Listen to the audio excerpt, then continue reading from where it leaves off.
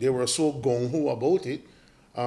They seemed so aggressive in summoning Erwin Contreras and Hugo Patt, and they seemed very nonchalant in wanting to hear from the Prime Minister himself, who was the one who took the document, the definitive agreement, as well as proposed legislative draftings to the cabinet to be passed.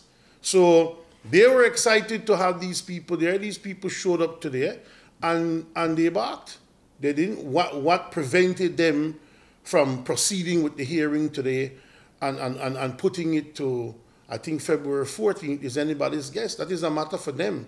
I'm not privy to that information, but I think it would have been good for the public to have heard what these two gentlemen have to say, or at least their responses to the questions that they were going to ask them.